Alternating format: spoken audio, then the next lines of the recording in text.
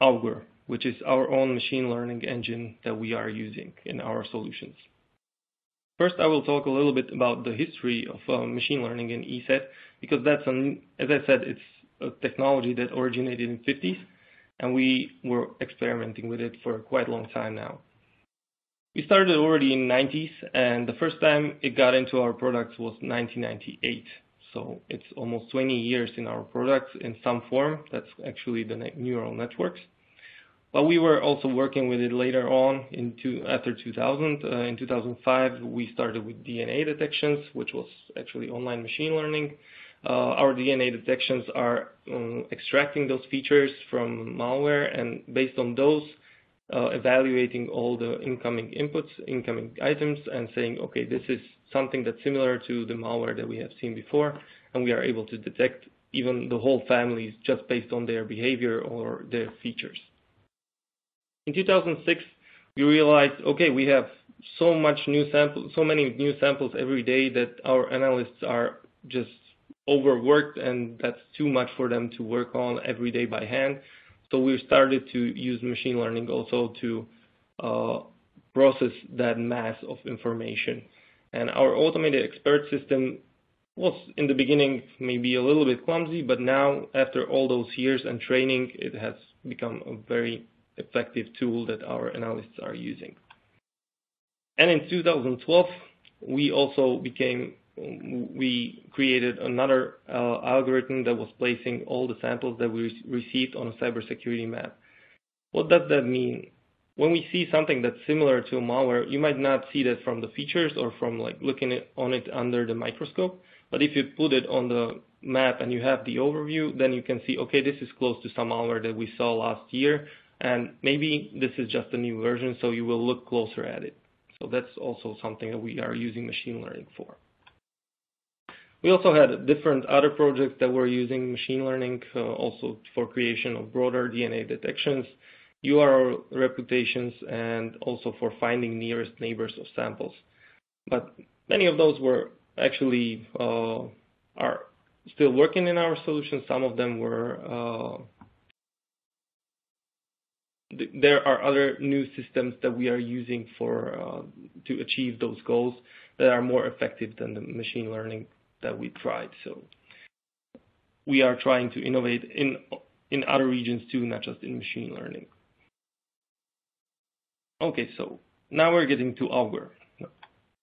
There were three main things that were on the way to building our own machine learning engine. Three big changes that helped us. The first was that big data became available, so there are solutions and services that are offering you the power and everything that you need to handle the big data and have the information. So we have the hardware, and we have also the software that is able to handle that.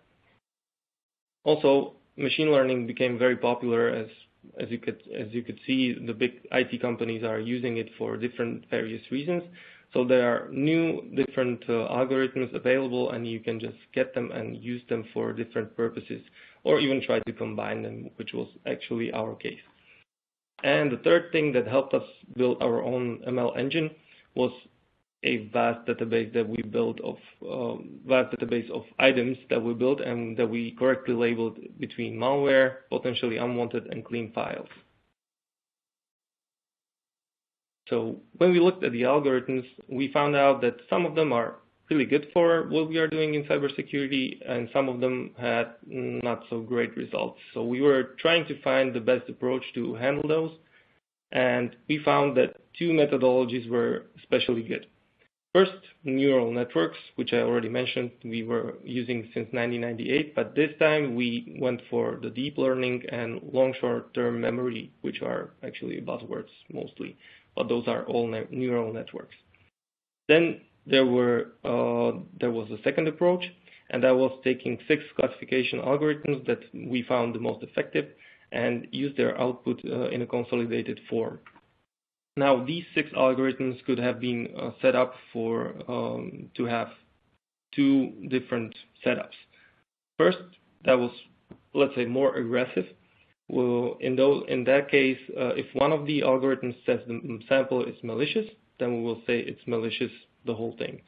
This is better for the enterprise and for big businesses, as their admins are mostly working with the samples and working with what was called bad, so they will look at it more closely. And then we have a second setup, which is more conservative, and if one of those 6 algorithms will say the sample is clean, then we will declare it for clean. That's better for, let's say, regular users and smaller companies that don't have the human force to evaluate everything. And this is a little bit of the structure how our machine learning is working. This is not the only thing that we have in our solution, but I will get to that in the next slide. On the top, you can see there is a file that you need to somehow evaluate. That's some executable. And that is taken apart by the emulation and data analysis. So we look at its features, and those features are then fed to the algorithms that I mentioned before. So neural networks, and then the multi-model 6 classification models. At the end, you will get probability values which get consolidated and then compared to what we got from different analyses out there. This is actually just the basics.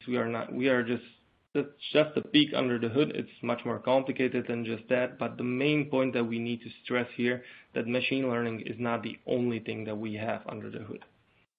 So our technology includes many other features, many other algorithms and other ways to evaluate the items.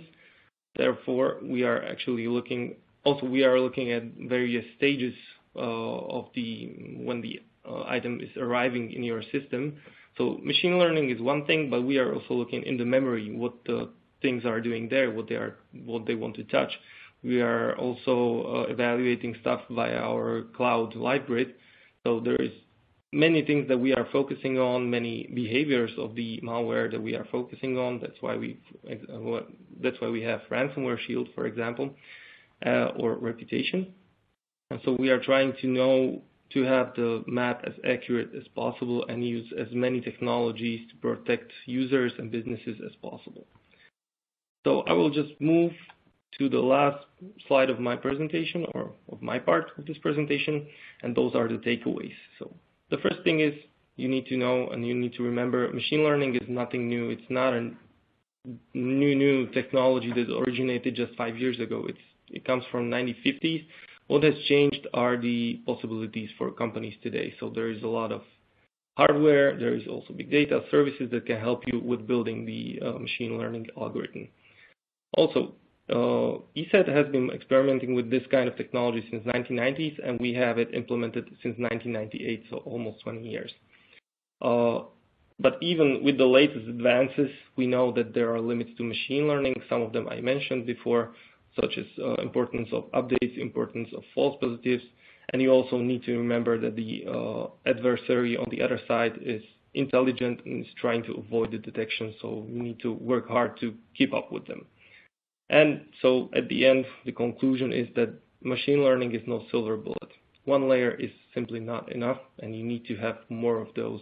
Some of those I showed you before on the slide before. So we are still trying to improve. We are still trying to come up with new technologies that are protecting our users.